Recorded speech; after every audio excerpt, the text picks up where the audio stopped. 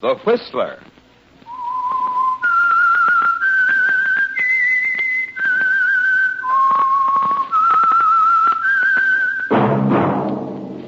That whistle.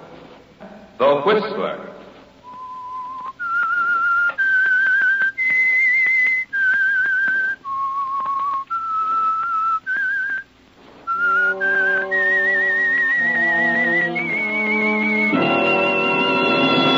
I am the Whistler, and I know many things, for I walk by night.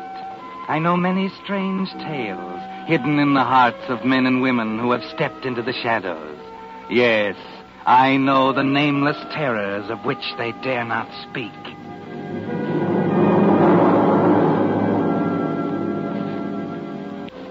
And now, the Whistler's strange story, Treasure Hunt.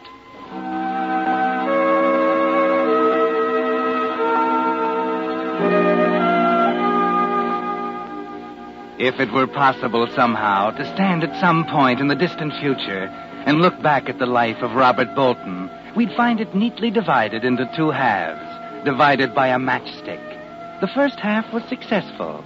Robert was an egotist whose egomania led him to believe that because he'd given the world the ecstatic pleasure of his company for 32 years, it owed him a living in return. He lived by his wits, and because they were extraordinary wits, he managed to dodge, double in his tracks like a smart halfback avoiding tacklers, and keep one jump ahead of the law. And then one day, shortly after the train he was riding on pulled into the little country town of Redmond, Robert, standing on the station platform, put a cigarette in his mouth and reached in his pocket for a match. The pocket was empty. He shrugged and strolled across the street to the general merchandise store to buy a box. It's $200,000 at least. That's what you've been saying ever since old Colonel Randolph died. They've been living on credit for 5 years. Oh, every soul in town. And I'm telling you, Gregory Mott, we ain't going to see 1 red cent. You mark my word. How do you know we ain't? Well, just you go back and look at them bills the Randolph sisters has got run up here. Flour and eggs and milk and everything. It's nigh on to $500. But Martha and Evie's bound to find that money any day now. Can't never tell. If I hear that again, I'll scream out loud. When we find Grandfather Randolph $200,000, we'll pay our bills. Well, they ain't found it yet, and they ain't gonna, if you ask me. Reckon the old colonel hit it good. And that's another thing. Why'd any man hide that much money around and leave a crazy poem to tell where it was hid? Is that reasonable? Oh, I know, Lou. It's just that Martha and Evie Randolph are such nice... I know. They're ladies, wearing them lace things like they was rich. I notice Martha's too much a lady to marry Sheriff Conway and get her bills paid. Maybe he ain't asked her. Evie thinks she's too good for him, and that's why. Ain't no excuse for letting their bills run. Why, they could take in boarders. They're willing to take in boarders, but who stops over in Redmond? Well, talking about it won't get us our money. I'm just getting tired of this whole I thing. beg your pardon. Oh, hello there, mister. Been here long? No, I just came in for a box of matches. Sure. Here you are. Thanks. You just passing through on the train? Yeah. You have a nice town here, Mr. Mott. I was on my way to Florida, but Redmond is such a charming little place. Might stay over for a while? Could be, Mr. Mott. Could be.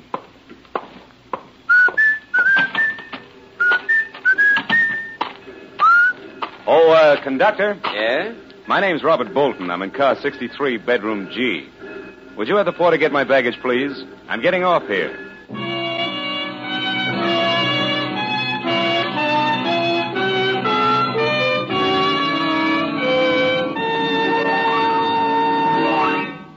With the prologue of tonight's story, Treasure Hunt. Another strange story by The Whistler.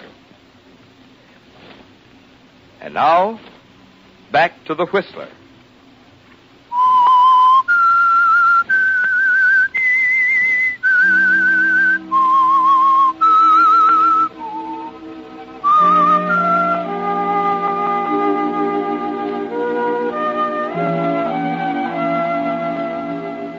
Yes, Robert. That matchstick made a difference, didn't it? They laid it on the line for you while you were waiting at the counter in the store. And you're thinking it over carefully now as you sit in the parlor of the huge old Randolph home in Redmond, making your first impression on the Randolph sisters. It took you only a minute to analyze them. Evie, ailing, suspicious, jealous of the family traditions. Martha, 45, hungry for sympathy, color, laughter. She's made to order for you, isn't she, Robert? Your opening move is a triple play. You talk to Evie, your remarks are aimed at Martha, and your mind is on the $200,000 hidden by Grandfather Randolph. And so you see, Miss Evie, I just had to stop in here and inquire about a room. It's such a perfect place to finish my book. Oh, you're an author. Yes. I write poetry. Poetry. Oh, how beautiful. I have always considered poetry a frivolous way of expressing thoughts which might better be done in prose. I love it. Your judgment is not to be considered, Martha. But, go on, Mr. Bolton. Well, I graduated from Harvard in 1931, and I wandered around a bit. India, China, Japan, even got as far as Tibet. Oh, how wonderful. You've really been to those places. Yes. Mr. Bolton, I am not interested in your wanderings. Oh, I'm sorry. But I've got to have some place in which to write. A place like this, Miss Randolph, with these lovely trees, these grand old rooms with their fine floors. That mahogany staircase. Why, that's a poem in itself, Miss Randolph. A sweeping curve ascending high to end its rapture in the sky. Oh, that's William Brown. Why, yes, Miss Martha. You know his poems? He that to the voice is near, breaking from your ivory pale. Need not walk abroad to hear the delightful nightingale. I think it's so lovely. And I think we have had enough of this grammar school recitation. Yes, Evie. Mr. Bolton, you may have the room. However, I am not a well woman. Therefore, I must have it understood that should I change my mind at any time, I shall expect you to understand. Martha? Yes, Evie? You may show Mr. Bolton to the room above the veranda. Thank you again, Miss Randolph. I'm sure that my stay here will prove mutually profitable.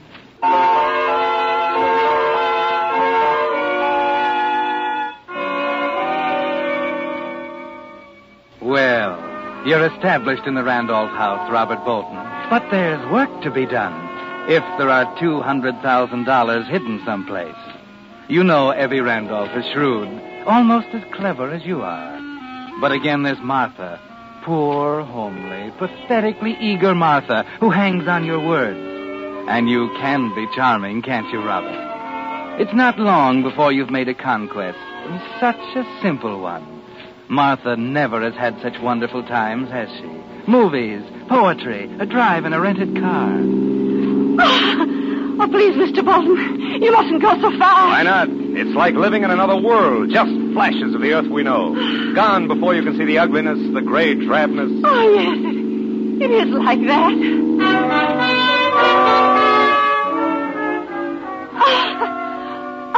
Oh, it's wonderful to hear you laugh, Martha. Wonderful. I was laughing, wasn't I? Her laughter like the bells of Eden. Oh, it's all so lovely, Robert. Oh, so lovely. Do you really mean this is the first movie you've seen in 3 years? I never go out much, Robert. You see, Evie... Oh, you're wonderful, Martha. So unselfish.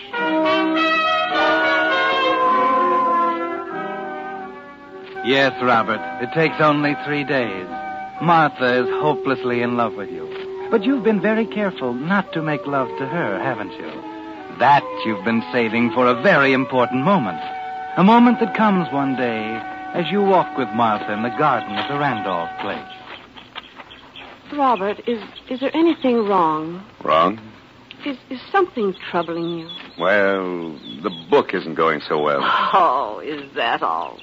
But you've got to expect times when you think things are all wrong. You told me that yourself, Robert. Yes, but this is different, Martha. Maybe I'm a failure. Maybe people are right when they say a poet is some odd kind of a freak. But I don't feel that way. I know that, Martha. And I'm grateful. No, I'm the one who should be grateful. And I am, Robert. So grateful. You? But what for? Oh, because you've made me laugh. You brought something here that... I shouldn't talk like this, Robert. Why not, Martha? Well, yes. No, I won't say it. Say what, Robert? Look here, well, for the first time in my life, I find myself unable to choose the right words. But Martha, what would you say if I told you I loved you? Oh. Oh, please, Robert, no. I'm sorry. I shouldn't have said it. But you did. You did. I'm a fool. You said it. But you can't mean it. Look at me. Look at me, Robert. I am, Martha. There's nothing for you to fall in love with. I'm ugly, Robert. Ugly. Don't say that. It's true. It's true, Robert. No, it's not. Listen to me, Martha. What is beauty if it has no soul? What is loveliness if there is no heart? That's... Robert Bolton. Martha. Oh, Robert. No, I shouldn't have. What have I to offer you? Nothing. You and your sister have all this, the house, the garden, money. Money? Well, Robert, dear, we have no more than you. Oh, you're joking. No, my darling. No, I'm not. Abby and I have been living on credit. Everyone thinks we'll find Grandfather Randolph's money. Money? There is money? I don't believe it, but Abby does. She's looked for it so many times. Oh, treasure hunt, huh? You're making fun of it. Oh, no, dearest. But, well, things like that just don't happen, not in real life. But suppose there was money, and we found it. Then you wouldn't have to worry about staying here with Evie. She could have the money, and we could have each other. Do you mean that, Robert? Don't you believe me, Martha? Oh, yes, Robert. But Evie would never let us have the verse. Verse? I don't understand. Well, Grandfather Randolph left the secret of the money hidden in a little verse he wrote. Evie keeps it in her room. I've only seen it once. Oh, well, that's that. But I could make a copy of it when she's asleep. She wouldn't have to know. Oh, you're clever, sweetheart. You know, I never would have thought of that. And if we find the money, we shall taste the sweets of Araby and live but for the ecstasy that life shall bring to us.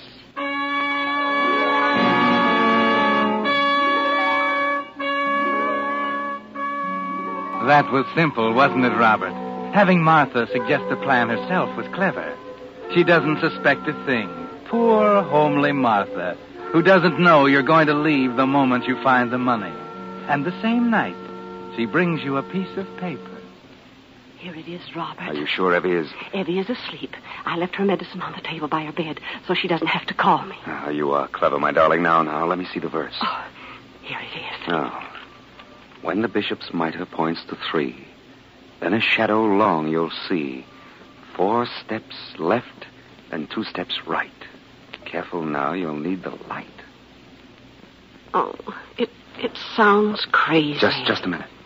Bishop's mitre. Bishop's mitre. Look, the chess table in the corner. Has it ever been moved? Oh, no. Evie wouldn't allow anything to be moved. Then where are the chessmen? In the drawer of the chess table. Oh, good. Well, why are you setting up the chess? You'll see. No. Which bishop? There are 4. And one has to point to 3. To 3. All of them point up to the ceiling now, but if we lay them on their sides, then... Look!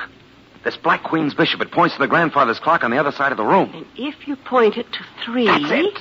The bishop's mitre points to 3. Martha? It's Evie. She woke up. You better go. We'll continue this tomorrow night. Go ahead.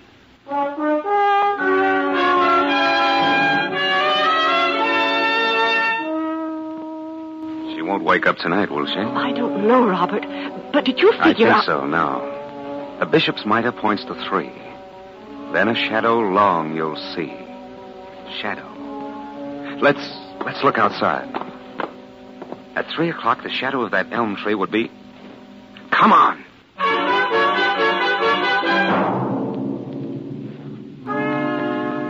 You're so wonderful, Robert. It's all so simple now.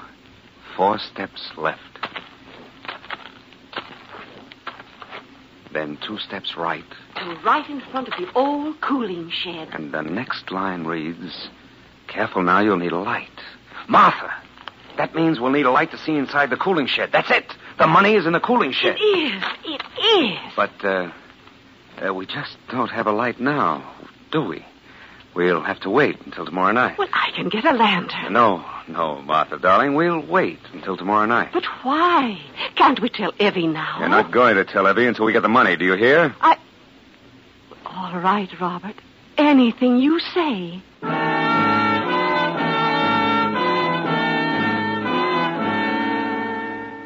Of course, Robert. Wait until tomorrow night.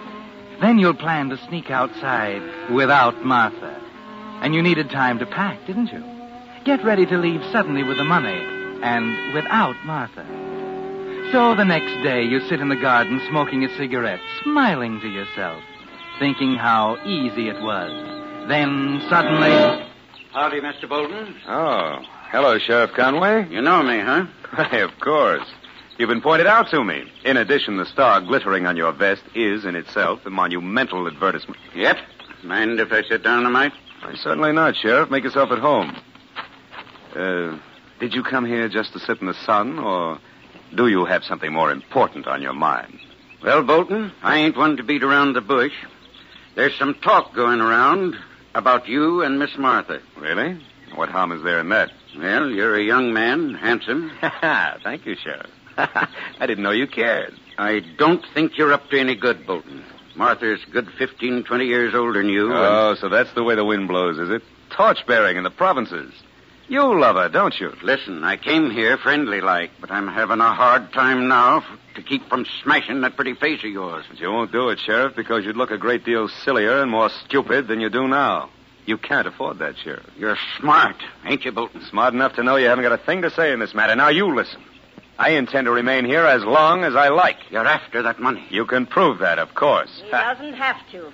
Miss Evie, you hadn't ought to come out here. It was thoughtful of you, Sheriff Conway, to concern yourself with our affairs, Martha's and mine. However, I am quite capable of handling this. Miss Evie, don't go getting riled up now. You're hard, Please, you know. Sheriff Conway. Mr. Bolton. Yes, Miss Evie. I gave you to understand when you came here that any time I chose to ask you to leave, you would do so. So what?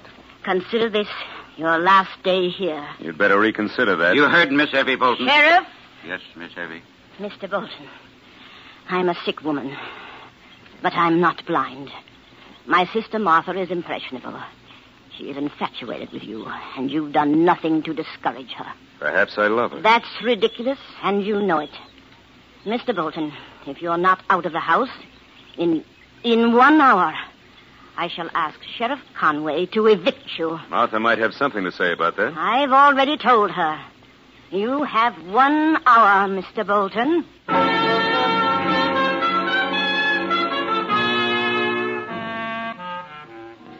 Well, Robert, that was a blow, wasn't it?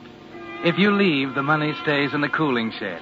If you stay, the sheriff will have a field day throwing you out. Your only hope is Martha, isn't it? And you haven't much time.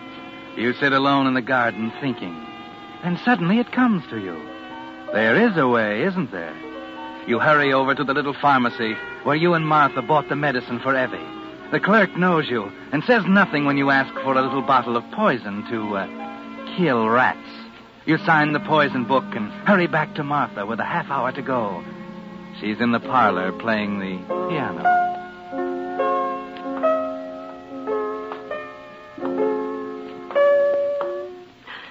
Robert. Please, Martha, go on, play.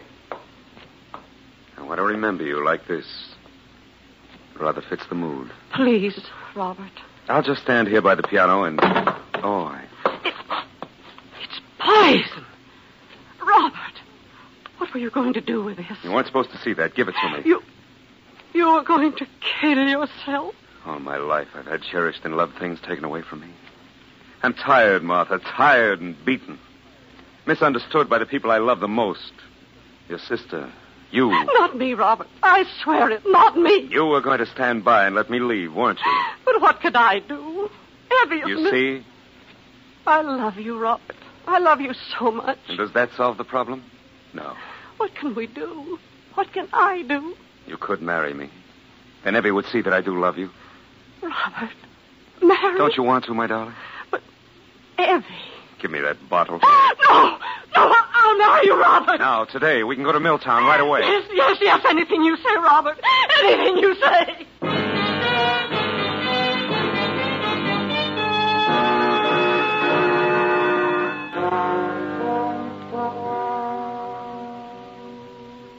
You don't seem to like me as a brother-in-law, Evie. I despise and loathe you, Mr. Bolton. Evie, you don't know Robert. You don't understand him. You poor blind fool. Don't you see what he's after? But, Evie... Just a moment, Martha. Very well, Mr. Bolton. I suppose I have no alternative. You're quite correct. Martha, will you leave the room for a moment? What? Mr. Bolton and I have something to discuss in private. Well, if you say so, Eddie. Be with you in a minute, dear. Yes, Robert. Now, Mr. Bolton. This is what you wanted, isn't it, Mr. Bolton? $200,000 in securities. You've got it. Of course. I've had it for 10 years. The verse was simple for me, too, Mr. Bolton. I thought it was cash. Half of it is yours, of course. Shall we divide it now? No, we'll have to have them analyzed. It'll take time. It's simpler than you think, Mr. Bolton. As a matter of fact, I'd just as soon you had them all. What are you talking about? Here you are. Take them. Well, I can't say I expected this. I'm not being generous, Mr. Bolton. You see, these securities have been worthless since 1929. What? Take them, Mr. Bolton, and get out. What kind of a trick is this? I said get out. You know it now. Tell the whole town about it. We defrauded them. We lived for 10 years on credit because they believed the money was here. You let me marry that ugly, stupid sister of yours. She knew it all the time. She did not know it because I never told her I found them. Now get out. Get out! Take your securities, Mr. Bolton. You've got what you came for. Martha! Martha, come quickly! Martha! Abby! You're ill! Oh, Robert, please! You, I hope you die. Robert, wait!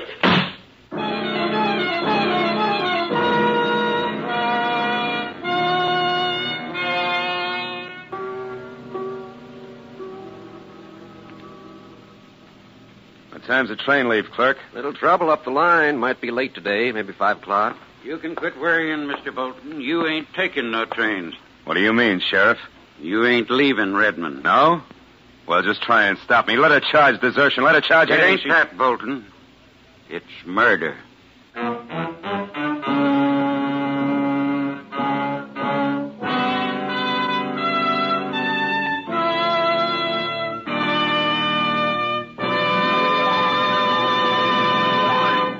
The Whistler will return in just a moment with a strange ending to tonight's story. And now, back to the Whistler.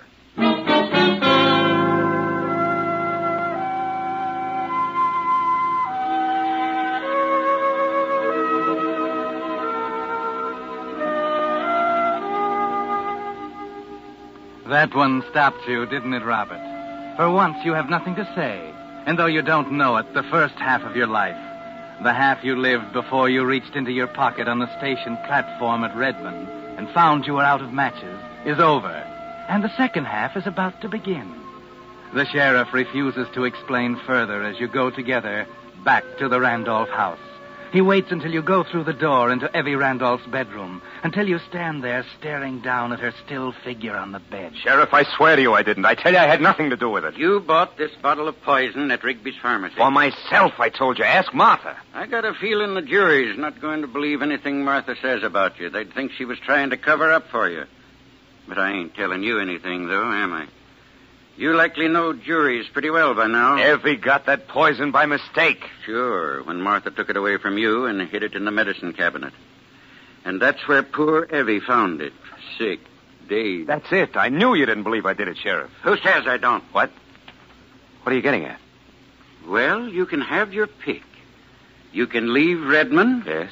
And face a murder charge. There's the money, the fight you had with Evie, the poison register at the store. Wait a minute. You can't do this. No? Or you can stay here and make Martha a good husband. Write poetry for her. Take her riding. Make her happy. And I'll forget about the other. Well? I won't do it. Huh? Murderers hang in this state, Bolton. All right, Sheriff. You win. And I'll be around checking up. And if you ever try to run out on her, I'll reopen the case on new evidence. And I swear before the Lord, Bolton, I'll hang you.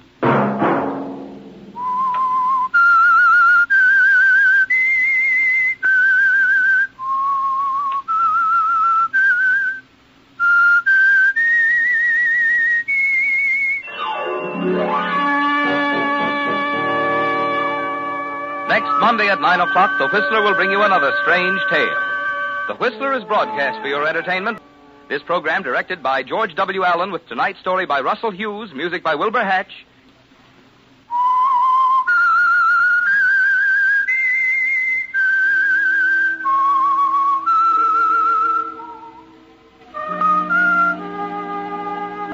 This is Marvin Miller speaking. This is CBS, the Columbia Broadcasting System.